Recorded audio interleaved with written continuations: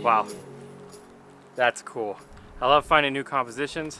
What's up, guys? Welcome to a new composition and stupid windy spring New Mexico day. This is like the 39th intro that I've done today. So we're gonna hope for the camera not being blown over and me not being blown off this cliff. But we are here for, what are we here for?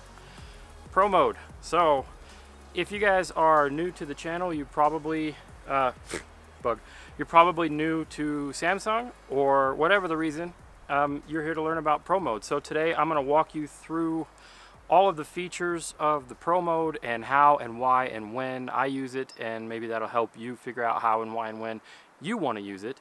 And we're gonna do all of that in this stupid, bright, beautiful New Mexico desert and try not to get blown off of this rock. So maybe we'll find a better spot like out of this wind. But I just really wanted to showcase this because, oh yeah, I don't take where I live for granted, I'll tell you that. Okay, so let's get this set up. Let me get my tripod out and some time lapses going with some other cameras because that's what I do.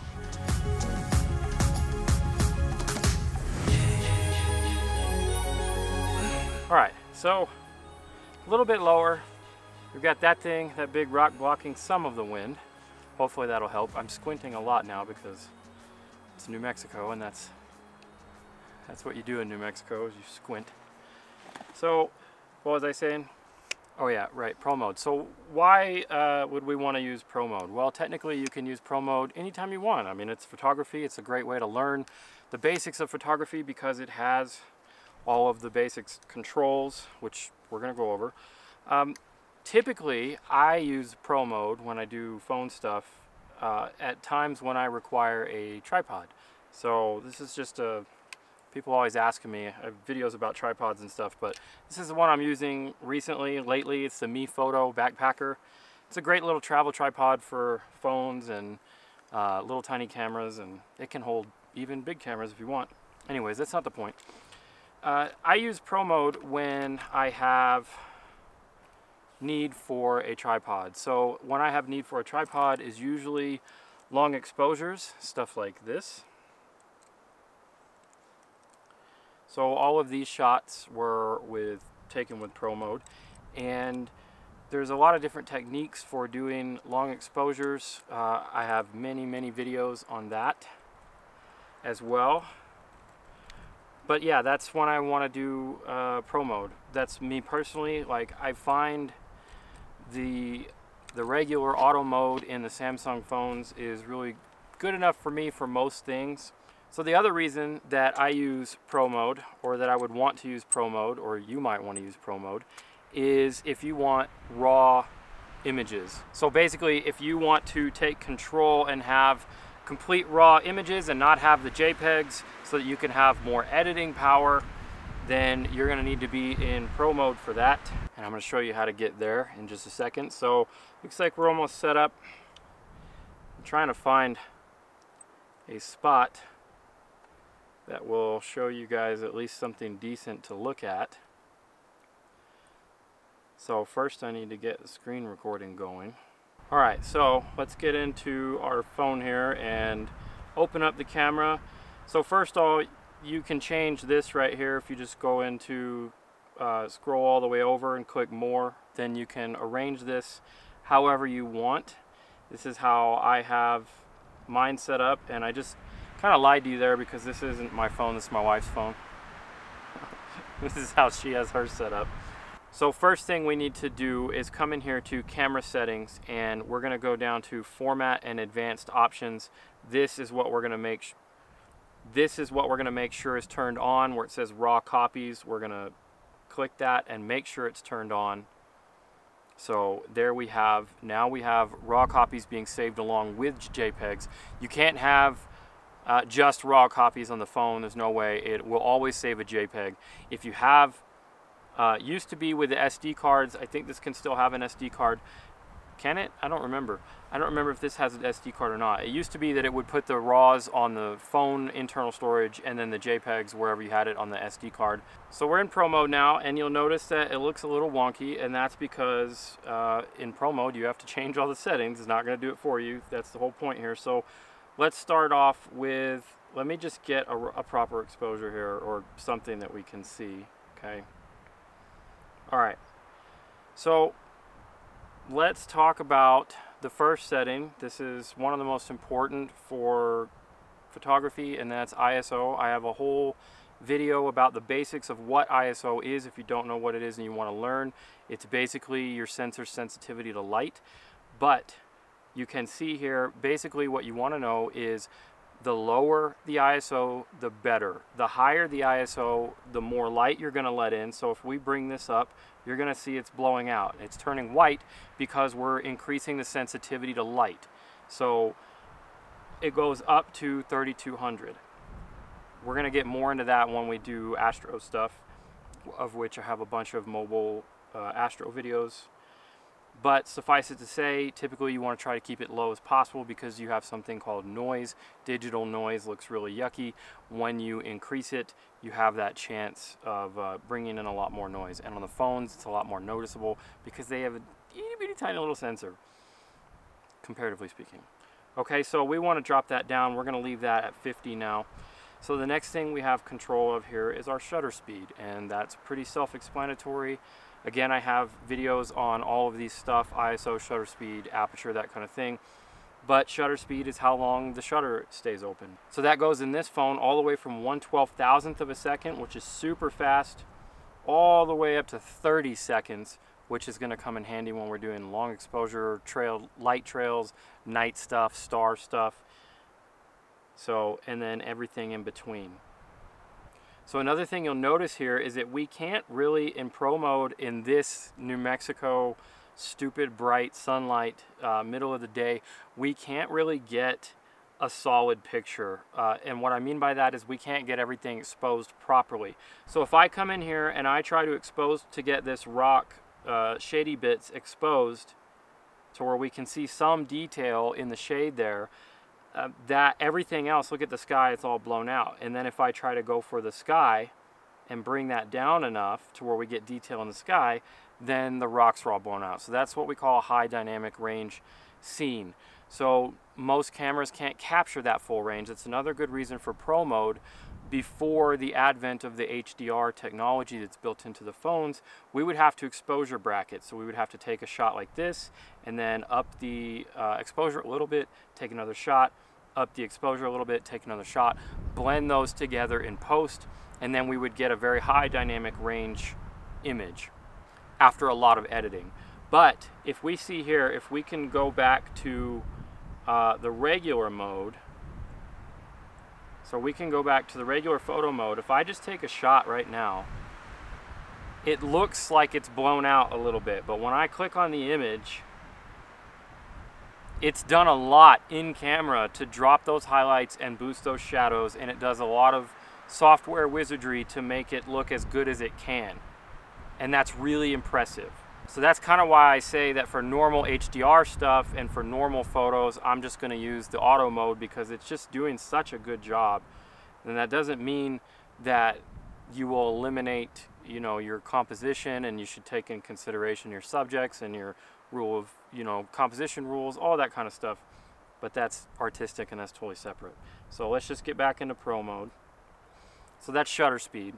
Shutter speed in pro mode is also really good for action shots. A lot of people ask me, how do I get good action shots on my phone? Because when I take them, they end up blurry, or I miss the shot, or there's a delay or whatever. Well, that's because your shutter speed is not high enough. It's not fast enough to either freeze the motion or whatever. So you can go into pro mode and you can go into shutter speed, and if you're taking a picture of skateboarding or your friends mountain biking or your kids running around or your cat doing backflips or whatever it is, you can go in here and increase your shutter speed to something super fast and then get your exposure right. If you have to increase your ISO, then whatever. But the point is you can control your shutter speed, so you'll know that point at which you're freezing whatever motion is in your image. Of course, there are other modes that your phone has, like the burst shot and all of that stuff, that can help do action stuff. This is just one more option that's there for you. Future Brent here, guys. So the phone messed up when I was out there recording. It's the next day. I'm editing this whole video, and I realized that, or I noticed that the screen capture just stopped recording for some reason twice, and it cut out the last two chunks of what we were going to go over. So I'm going to do them in here and set it up and do this again, and hopefully we will get this right and finish this video up, because I know it's getting long. So let me get this set up.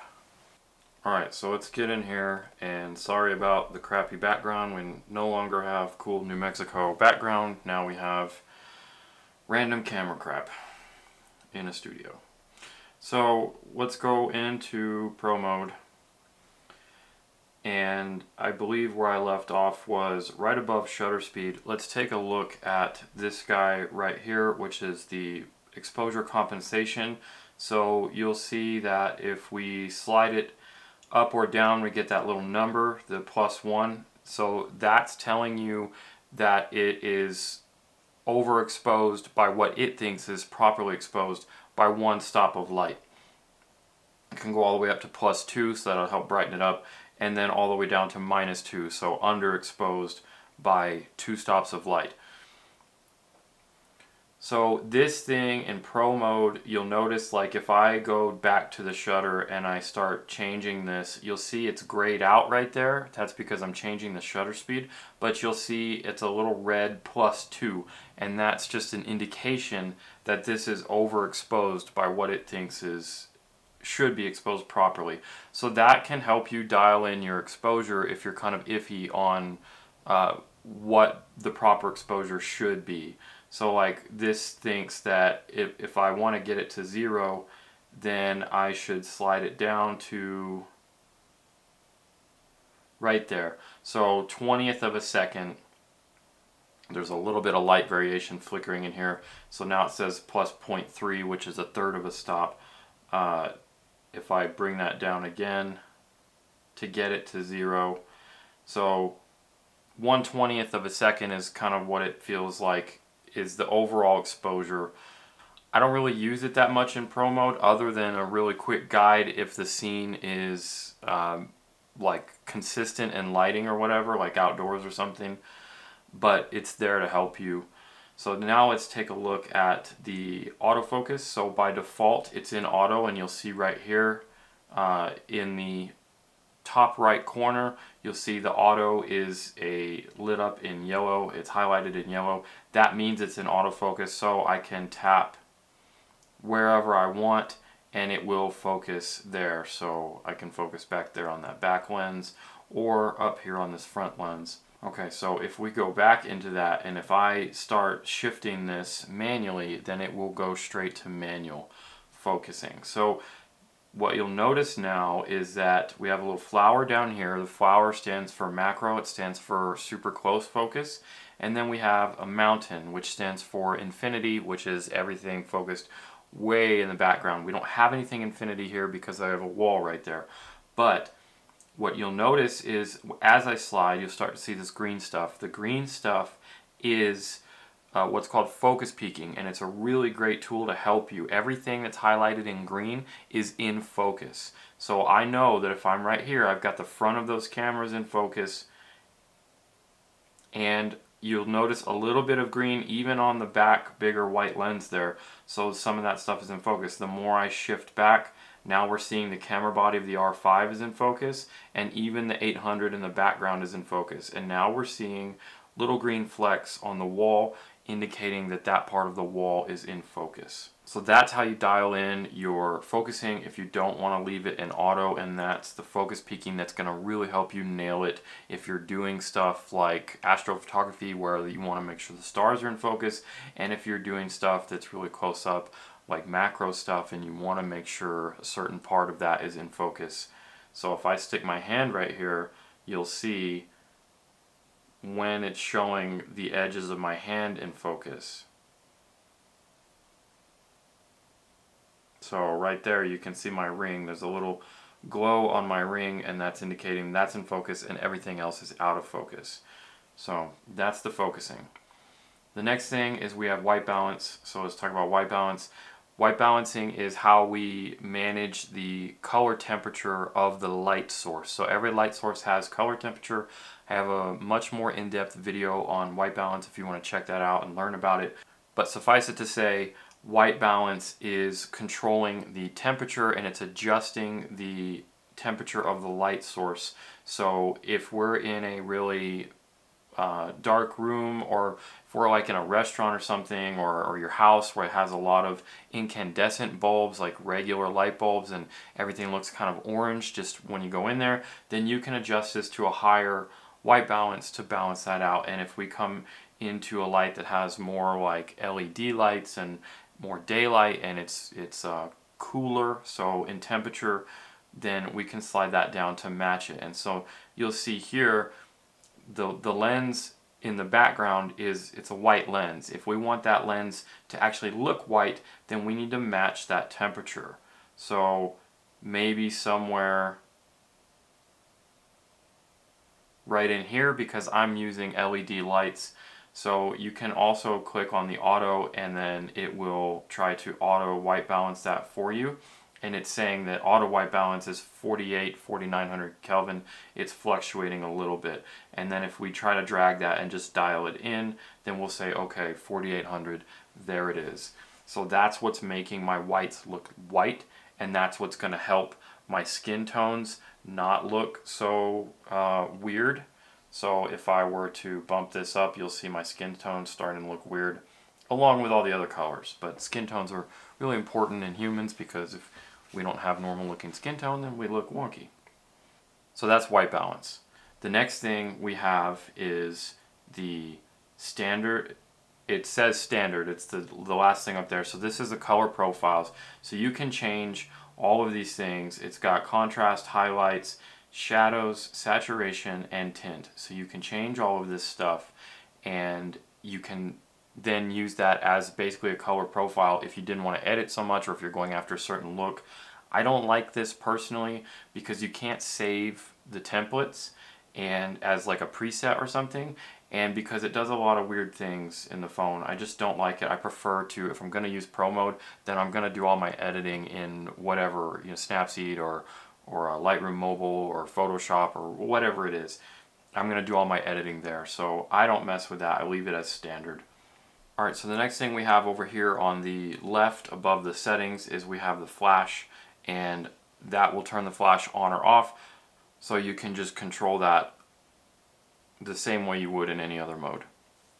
Then we have this little off guy with a watch looking thing, so that's the timer. You can set it to a 2, 5, or 10-second timer, and basically that will be, it'll wait 2 seconds to take the shot, wait 5 seconds to take a shot, whatever you set it to. And that's traditionally, that was a good way to help to keep for long exposures. You don't want any camera shake, so like if you touch the button and it could shake the phone a little bit, and you didn't want that. But these days you can just go in and turn the voice control on, and then I have it set up to where when I say capture, it'll take a shot. So that way it's just completely hands-free, and it's a lot easier than having to remember to set the timer on and off. But it's there if you still want to do the traditional way. So next, let's go into the ratios. So the first ratio is 4:3, and that's the standard size, and that is this is really important to understand about the ratios, because you can shoot in 16:9, but what you'll notice there is it just cropped in, and I could shoot 1:1, but you'll notice is that it cropped again, and then I can shoot full, but you'll notice that it's seriously cropped in. So I can go back out to 4:3. That's because the sensor size on the phone is a 4:3. That's its native rectangular resolution. So anything other than that, it's actually going to crop into the image to make that. There's no way to make it actually wider with the full. It's not going to stretch that out. It's actually going to crop it in until it gets to that 18:9 resolution, or whatever the full screen is of this. So I keep it in 4:3 for that reason, because I want the most pixels, the highest resolution, that kind of stuff. So the last thing is metering mode. So we can go up here and we can see we have center weighted, we have matrix, and we have spot metering. So center weighted is the most common, and that is basically your sensor is going to average the light that's coming in the center area of the screen, and it's going to give you an exposure reading based off of that. And then you have matrix metering, which is going to take an exposure reading and an average of the exposure reading for the full screen. And then you have spot metering, which is going to meter off of the spot that you want it to. So spot metering is really good for backlight stuff. If you have, like, I have a front light right now because I have this giant light coming towards me. So we can see that here, and that light is really bright. So if I were to turn around like this and have shooting me this way, then spot metering is going to help that because the light is behind me, and it's going to not take that into consideration when you're exposing. So having the ability to, like, if the light is behind your subject and your subject is going to be all dark, then spot metering can help you. You can also come in here and do the exposure compensation like I showed you before, and just up the entire exposure compensation. That will mean that things behind your subject and around your subject will be overexposed. They will be very bright, but depending on what your subject is, that might not matter. So that is the metering. I just typically leave it on center weighted, and then I don't mess with it. If I need to overexpose, I'll overexpose. Okay, and then the last thing that is kind of a new feature from the S21, and I think they just did it to my Ultra too. Let me check real quick. So my S20, so I still have my S20. Yeah, they did. So they updated the S20 Pro mode as well to include access to the wide angle. So now you'll see that I have the ultra wide, and you'll see that the settings are different because it's a different camera, it's a different sensor. So we have to go in there and change them again. But now you'll notice that it's ultra wide. So now you can see all of the rest of my crappy stuff that I didn't want you to see, and that's there.